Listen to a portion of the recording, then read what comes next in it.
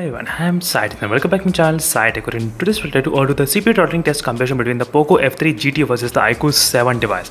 Let's see friends, which phone will be having what kind of throttling results in terms of the CPU throttling, and I'll try to use the CPU throttling application into the game turbo in the Poco F3 GT and ultra game mode in the iQOO 7 device. So by using this kind of game enhancement boosters, let's see how much the CPU throttling can be there and which phone will be having really good CPU throttling graph. That is what I'm going to check in this entire video.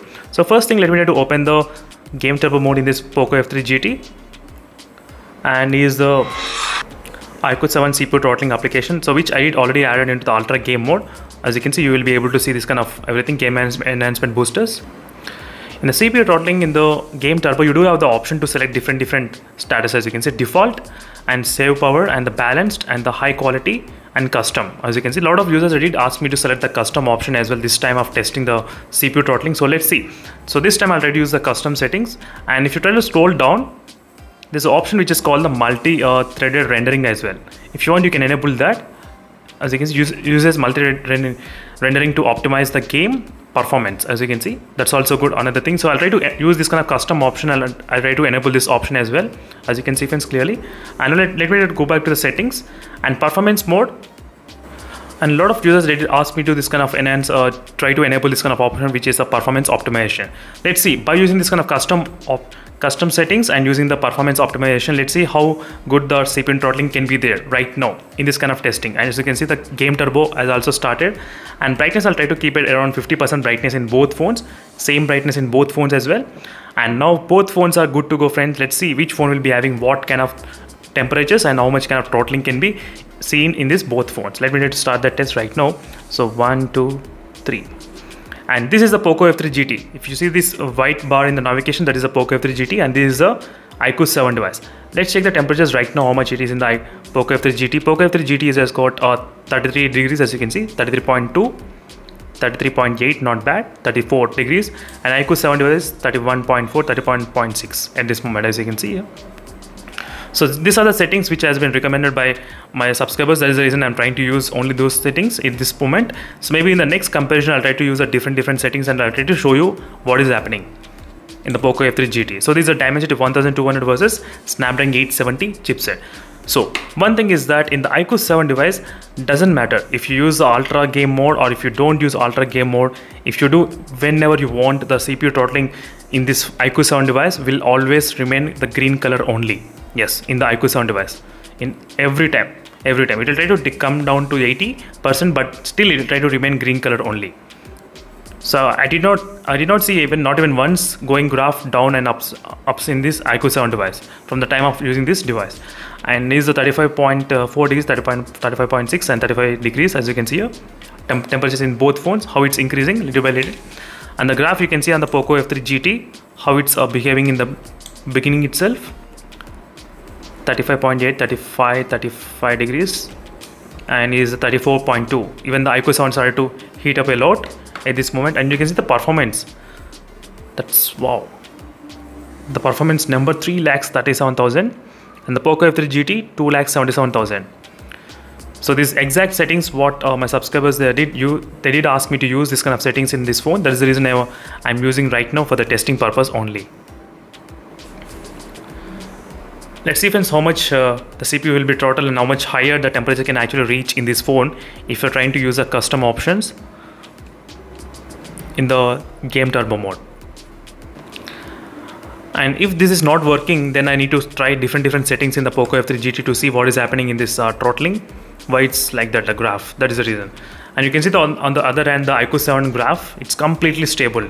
You can see the graph how it is in terms of the performance and throttling. It's completely stable.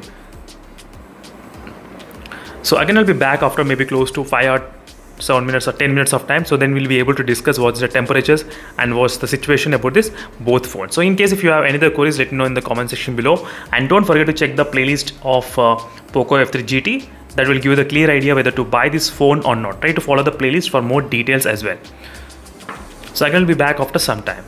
So before going, let's check the temperatures for 37 degrees and 36.4 degrees. As you can see, slightly close to each other, 37.4, 36.4. As you can see from the temperatures right now, how they are.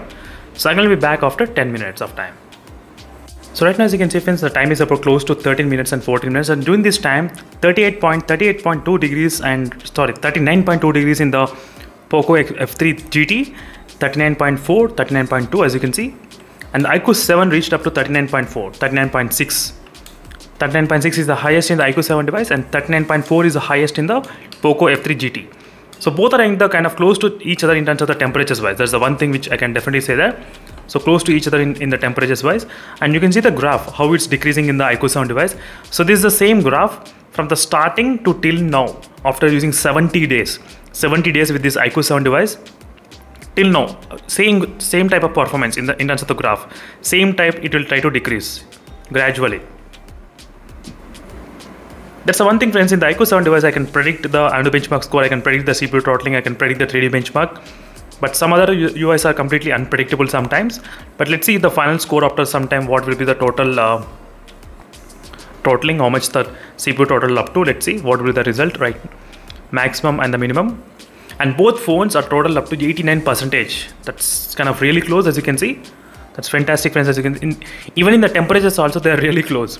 Even in both phones even in the temperatures they did really close, and even the CPU throttle up to 89% exactly same. And maximum performance 3,08,000 is the maximum performance this time we got, as you can see in the Poco F3 GT. So this time the graph was really better when compared with the before graph.